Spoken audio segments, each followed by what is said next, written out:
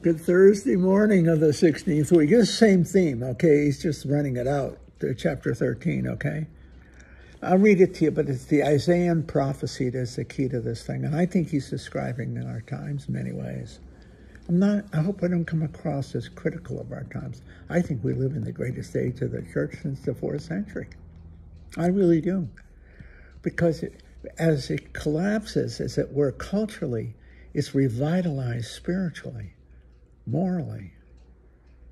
You can put your money where your mouth is. And you have to have the will to pursue Christ, you see? There's no rolling along to, no waltzing to the light fantastic. There is none. You can't waltz along now. You got to choose. And you have to have a heart open to choosing. And you have to have a heart open to seeing. My friend Sarah, her grandmother, what a brilliant woman. And great insights. And it applies right here. In fact, it's in the New Testament, in the Gospel right here. When she said, before you can love Sarah, you must first see her. But you have to see her. Before you can love Christ, you have to see Christ. But to see Christ, you have to have a heart open to it, to seeing him. You see? You have to be willing to be vulnerable. To what? To the beauty of the sacred, the beauty of Christ. Sarah's beauty as a person, you see? You have to have a heart willing to be open to the compelling beauty of the other. Here in the case, it's Christ. If you're going to hedge your bets, you're not going to love Christ. If you're going to ask the question, what's in it for me? Nothing. You get nothing. If you ask the question, what's in it for him, for Christ, then you get Christ.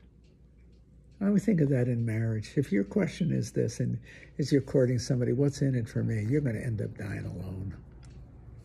You don't deserve her. You don't deserve him.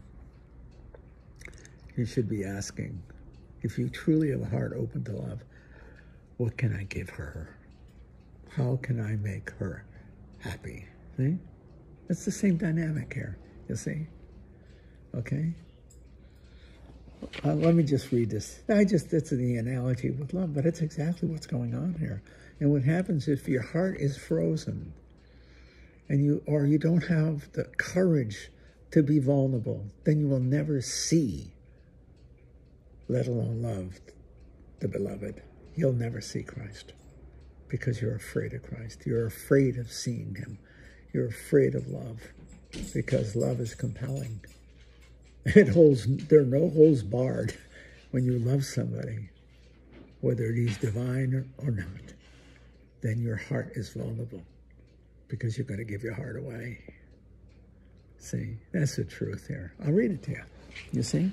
And I think what Matthew is showing is that the people at the time, he's dealing with the defections. They didn't have the heart to love with abandon. They blocked it. See, they were blocking it. So watch what he says. This is why, the question is this, why do you talk in parables? See, this is really a confusion here, whatever's worth, because a parable is not meant to be confusing, it's meant to be clarifying.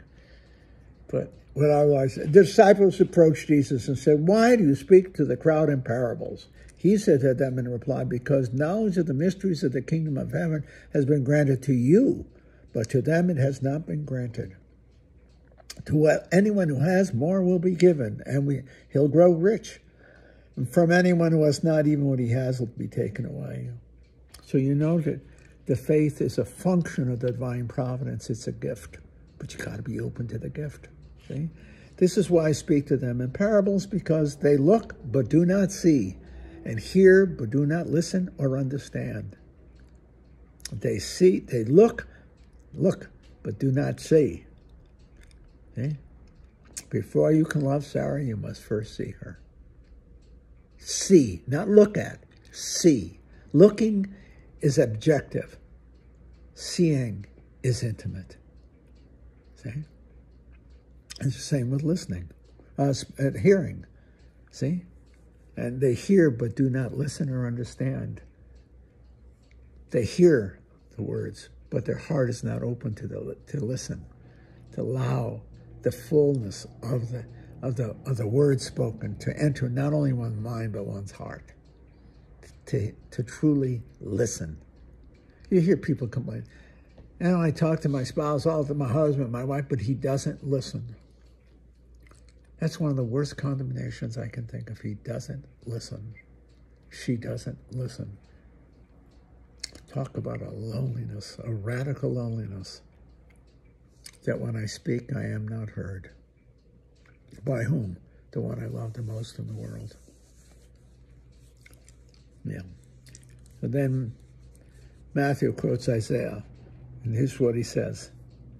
You shall indeed hear, but not understand. You shall indeed look, but never see. Why? Gross is the heart of this people. They will hardly hear with their ears. They have closed their eyes, lest they see with their eyes, and hear with their ears, and understand with their hearts, and be converted, and I heal them. They block it, you see. That's Isaiah. They said they're blocking it. But then he goes on, but blessed are your eyes because you see, and your ears because they hear.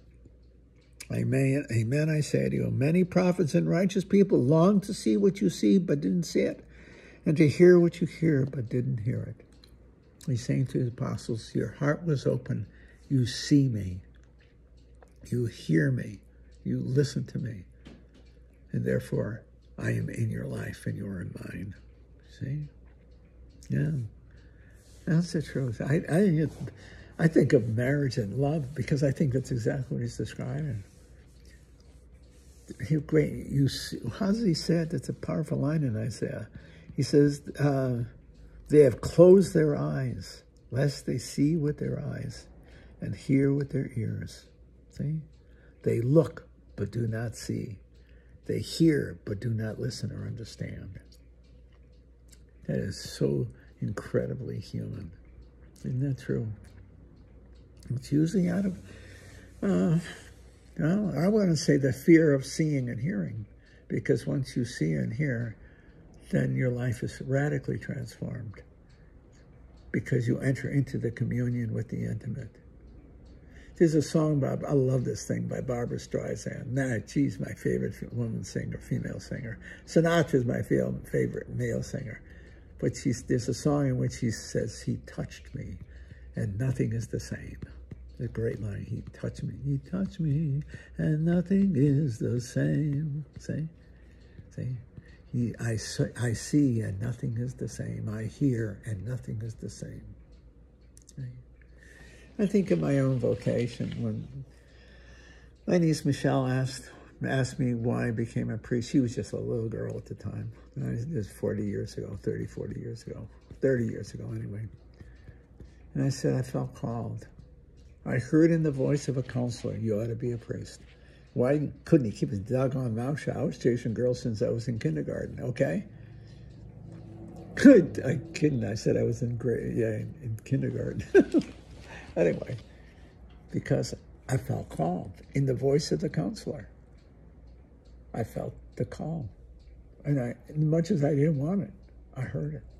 And I couldn't say no to it. See?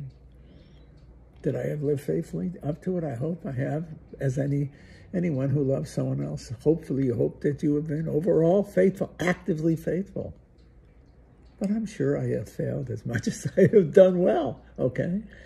But like in a marriage, there's no one event. It's a story of fidelity, active fidelity. That's what it is. And I hope I have too. I hope my heart was open to hear and to see. As you, especially who are married, were open to see your spouse and hear his voice or hers and join them in a communion of intimacy and love. Isn't that neat? I'm right what I'm saying about that. To have a heart open to seeing and hearing, that one can become intimate in the life of the other, who reaches to you, see, who is present to you for you to see and to hear.